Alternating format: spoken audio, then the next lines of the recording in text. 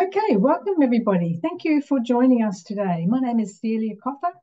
I am a project officer for the Computer Science Education Research Team at the University of Melbourne. And today's session is a collaboration with the wonderful Melanie Hughes, the curriculum specialist at ACARA. This is a very brief snapshot that will provide you with heaps of ideas and lots of links to look at further after this brief introduction. The webinar is part of a series celebrating the launch of our computer science education research courses. I'll call that CSER from now on for educators. We'd like to thank Google Australia for funding our course updates and this webinar series. CSER has been running online professional learning in the STEM space since 2014. Webinars are a great place for bringing people together from a wide variety of places. So please tell us in the chat where you are coming from today, whilst we acknowledge the country that we're coming from. We acknowledge and pay our respects to the Kaurna people, the traditional custodians of the ancestral lands the University of Adelaide is situated on. We acknowledge the deep feelings of attachment and relationship of the Kaurna people to the country, and we respect the value their past, present and ongoing connections to the land and cultural beliefs. I work in Victoria and I'm coming to you today from the land of the Bunurong people in South Gippsland.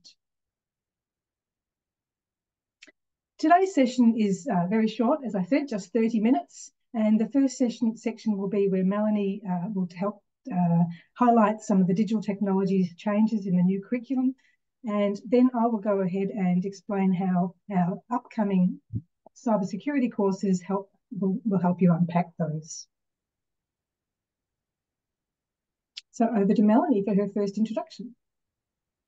Thank you, Celia, and I would like to acknowledge that I am presenting to you today from the land of the Gay Magill people. I'm privileged to live and work on their country, and I pay my respects to elders past and present. I just wanted to give you a little bit of a background to version 9 of the Australian curriculum and a little bit of background that will help situate understanding cybersecurity and how that looks in version 9 of the Australian curriculum, technologies, and in digital literacy. So on the next slide, I've got a little bit of an overview, if I can ask Cecilia to move that on, wonderful, of some of the key changes that have happened from version 8.4 to version 9. Now, this is not all of the key changes, but I've picked out a few that I think are really helpful to consider when we're thinking about cybersecurity. And if you're interested in knowing more fully what some of those changes are, there are a few places on the version 9 website where you can find out more information, and they include the downloads section of the website, where we have a comparative document that shows the changes from one version to the other, and the professional learning hub, where we have a series of videos and resources that take you through the key changes in much more detail. But just to highlight some of these that are really helpful to consider, one of the things that's happened in version 9 is we have strengthened the links to digital literacy across all the learning areas.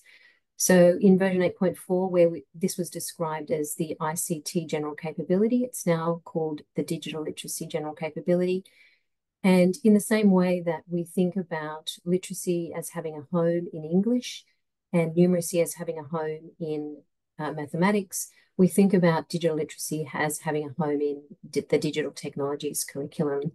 Of course, digital literacy belongs to all learning areas, and students build knowledge and skill and capability in digital literacies in all learning areas. But that's a really important thing to know.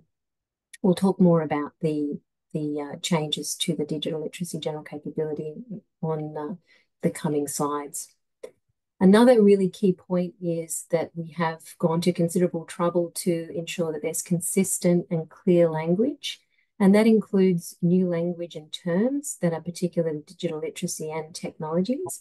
And some of the ones that are really relevant to us talking about the conversation of cybersecurity include the three that you can see on the left-hand side of the slide. They include online safety, which is the behavior that we have as individuals in terms of how we protect ourselves and how we protect others, and what are the effects of our practices and our behaviors on our own health and well-being and that of other people as well. We have privacy, which is all around the idea of how we control information and data, and how we handle that data. And then the last one, security, which is mostly related to our topic today, is the idea of protecting data and how we make sure that we keep risk at minimum, and how we think about the way that digital systems transmit data and how data is encrypted to keep it safe and secure. And just on that note, one of the important things to think about when we're thinking about the language and terms that are used in the cybersecurity space, and how that relates to what's in the curriculum. In years 7 and 8 and 9 and 10, you'll see the words cybersecurity. In the years below year 7, you'll see just the word security, but we are talking about the same thing. We're talking about protecting data and just making that understanding a little bit more sophisticated and detailed as we progress through the different year levels. Another change that's happened from version 8.4 to version 9 is that we have a new privacy and security substrand in digital technologies, and we also have a new core concept of privacy and security that fits very much with our contemporary world. And then finally, some of the content descriptions have been split in half, and that's just, again, to provide a bit more clarity about what's going on. In version 8.4, in some of the content descriptions, we had two things happening in the content description. The students might do one thing and another thing, often joined by the word and. So in version 9, some of those content descriptions have been split in two, so that those two things are represented individually. So same amount of content, but just two content descriptions. And the one that's on the screen there looks very much at a year 5 and 6 collaborating and managing example, where one of the content descriptions refers to creating, locating and communicating, and the second one is about sharing content online. And you can see when we're thinking about concepts related to privacy and security, why it might be important that we differentiate those two things. In the younger years, I mentioned that we describe security rather than cybersecurity. And it's important to make a note that when we're talking about cybersecurity, we are really focusing on the security rather than the privacy. But in those younger years, we often talk about both things at the same time, because they do have a relationship, but they are different, and it's important that we note that.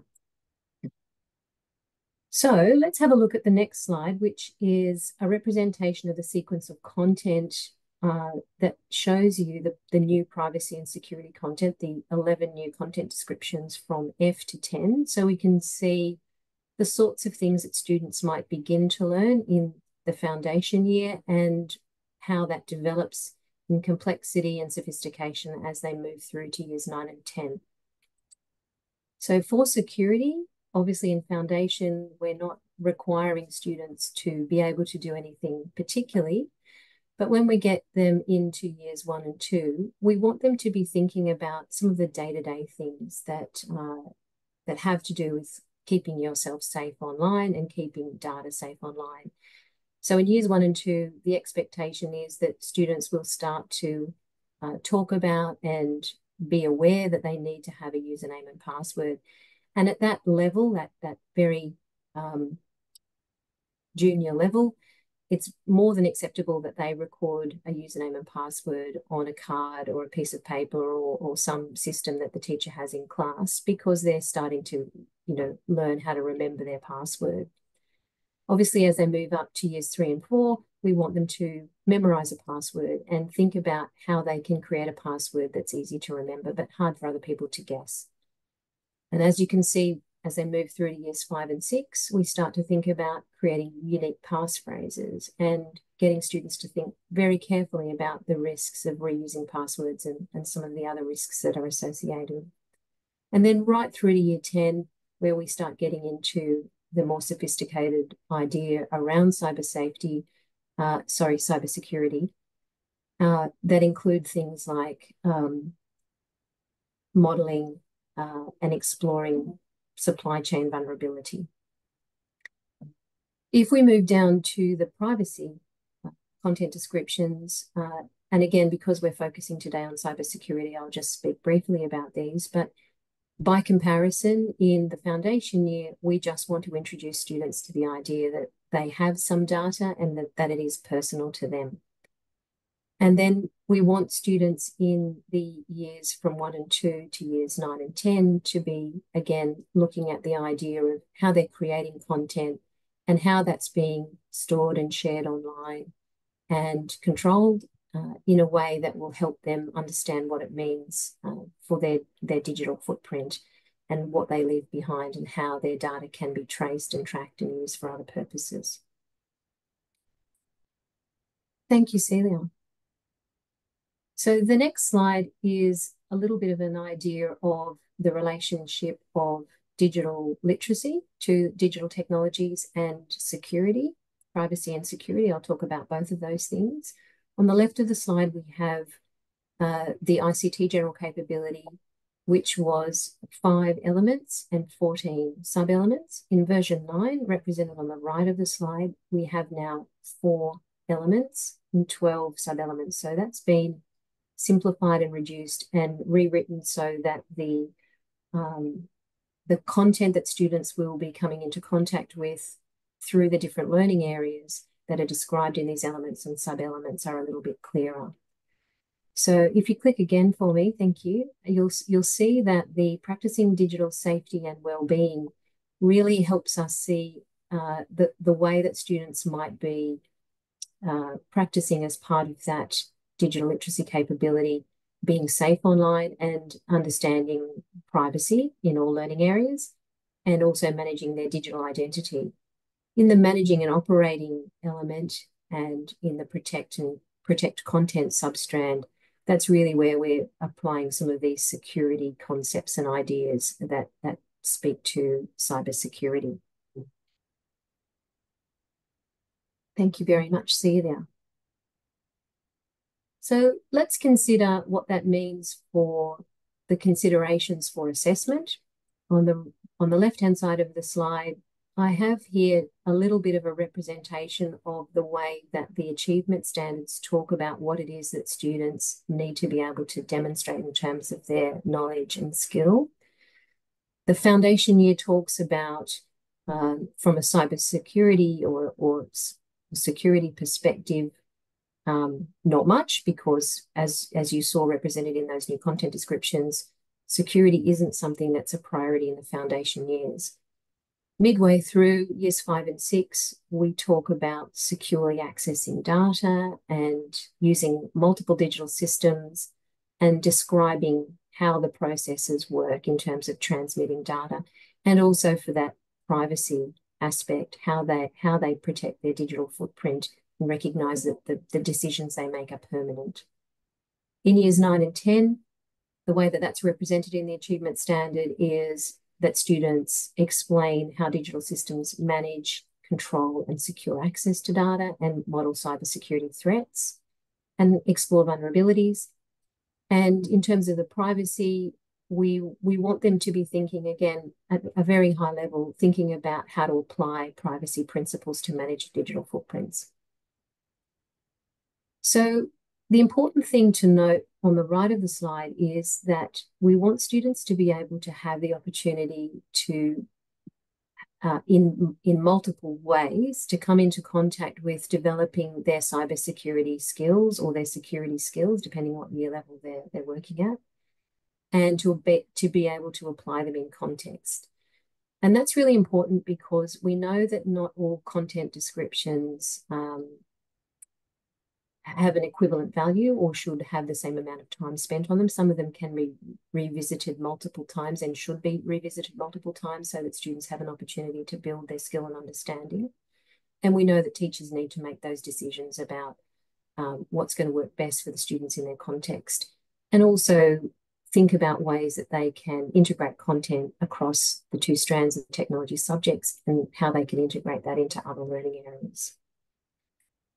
So the final slide is just to point out to you, you'll find more opportunities that Celia is going to describe about how you can learn about more resources. But in terms of what ACARA can offer to give you an opportunity to think about how to apply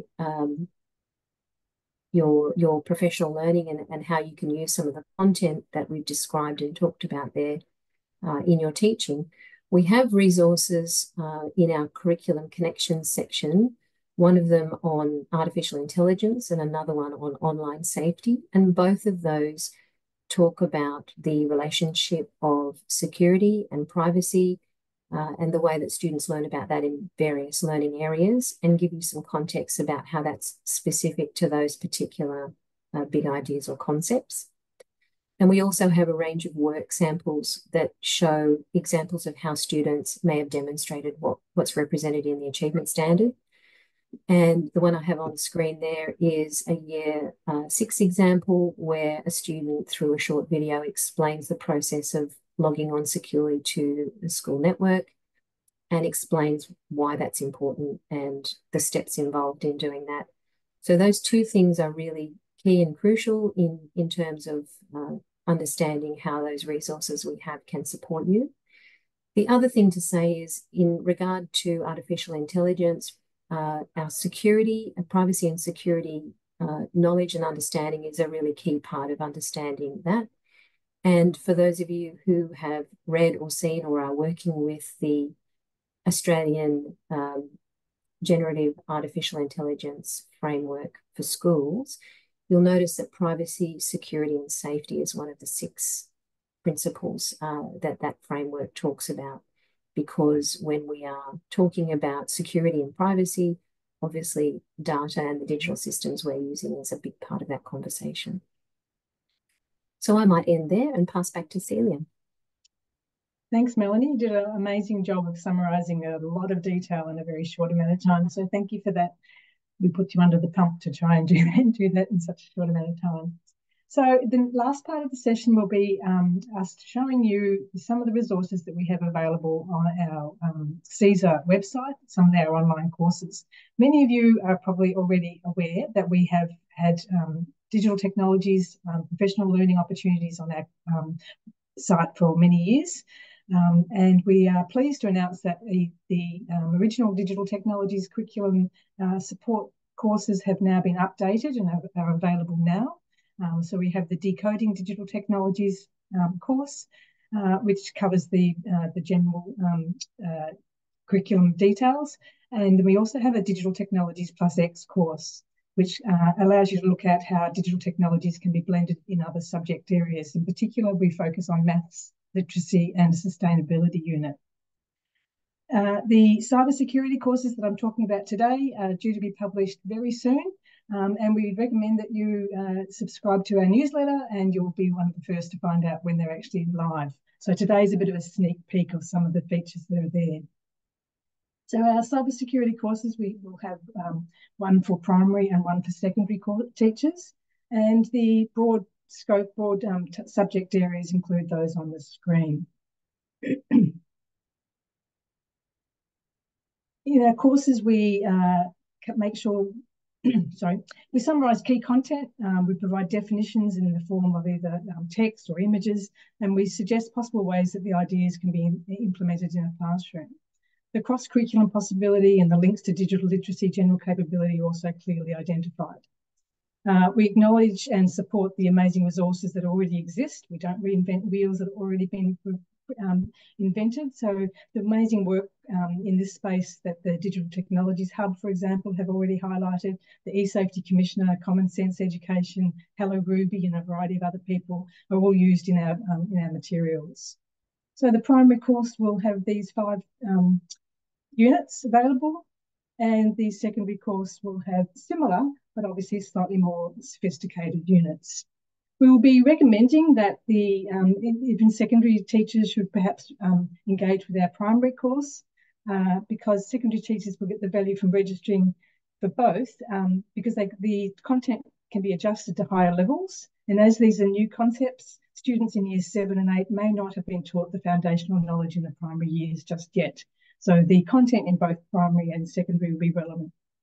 Also, as having said that, teachers of primary can also get an idea as to where the curriculum will be heading for their students. So to see what's available in the secondary course is not a bad idea. I didn't mention yet, but all our courses will be these will be free, available to teachers within Australia. So the next few slides are just some snippets of some of the sort of material you'll see within our course. So this is a section where we unpack the 3 key ideas, look at cybersecurity, cyber safety, and cyber awareness. Some of these ideas, as Melanie was mentioning, are used interchangeably, referring to the same idea. But each also has their own specific focus, and throughout the courses we cover each element. So as I said, some of these are just screenshots of what the course will look like. Data is the key element in digital technologies and needs to be protected. Exploiting vulnerabilities in hardware or software or taking advantage of the people using technology is the aim of cyber threats and attacks. And through the online courses, these concepts are explored and we identify resources and activities suitable for the classroom. For example, this is an example from our primary course, a data sorting activity, where there are a variety of other activities similar to this one. This is our version, and we have our infographics. These are all downloadable from the course and available to be used straight away by teachers. I am going fast because I've now only got 8 minutes to go. Another example here would be for the primary class, we have suggested an activity that we actually adapted from one of Hello Ruby's activities. It's called a data selfie, that we're now calling our digital habits activity. And within the course, we've got an example, we've got a template ready for you to download and use as well. This one looks at where students, there's an activity where the students list elements of their recent browsing history and analyse how that history can be used to determine future recommended sites and advertisements. Students can explore how the search engine algorithms tailor suggestions for things like advertisements and video games, and using your past viewing history, they will recommend future sites. So we talk about the idea of a filter bubble or echo chambers within data usage. As I said, we highlight activities that already exist. So in this case, when we are looking in the secondary course, and we're looking at digital systems and data, and we suggest that you look at the Morse code activity that using microbits that the Digital Technologies Hub has on site. In our secondary course, in the primary course, we explore the fundamentals of cybersecurity and cyber safety, which we expand on further in the secondary course, where we delve into the levels of security and use an international airport as an analogy for teaching these concepts. As I said, these are just snapshots of what you will find within the course. Cybersecurity threats are discussed. In the primary course, we explore cyber threats and explore useful security measures to protect ourselves and others from cybersecurity threats, including learning about passphrases and being able to identify online scams. With the digital literacy capability, it's expected that secondary students independently apply strategies to ensure the security and integrity of the data is upheld. They manage their digital identity by controlling privacy, connections, and group settings and creating posts. We've created a number of infographics that are available for you to download through the course. We highlight infographics because they're a great way of presenting information, but also we think they're a fantastic tool to get students to create, because they require a lot of synthesizing of deep information in order to be able to create them down to something simplistic that an infographic requires. So these are just some examples of our infographics in the courses. Almost at the last few now. So in the secondary course, we have an example here of a infographic that's created that could be used by students to assess and analyse the veracity of websites they use. There is a lesson plan based around that. We also discussed the concept of ethics in the cyber world, and we've used this example here, which is from based on a thinking hotspots activity from the visible thinking routine, where the cards are presented in the course for you to facilitate a conversation with students, asking them to place certain scenarios along this scale of where they think it might fit.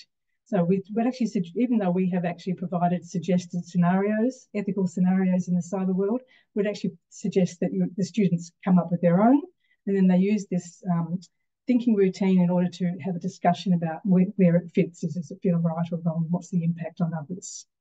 So that would be one of the activities in our ethical cyber ethics section. In all our courses, we also try and connect to the real world. And so we have examples in the secondary course in particular about different careers and different industries where careers in cybersecurity are becoming more and more prevalent. And I think my time is just about up. Yep, perfect timing. So just a reminder, but that was a very quick run through. Just a reminder that our courses are all available through our online site. And if you were to click on the subscribe to program updates, you will receive our newsletter, and that will make you aware when these cybersecurity courses are actually live and ready to go. So thank you for joining us, and thank you, Melanie, so much for joining us today for that very quick snapshot of the curriculum summary as well as our online course material. I might ask you to stop the recording now, Tony. And then if anyone has any questions or questions, we can be happy to take them.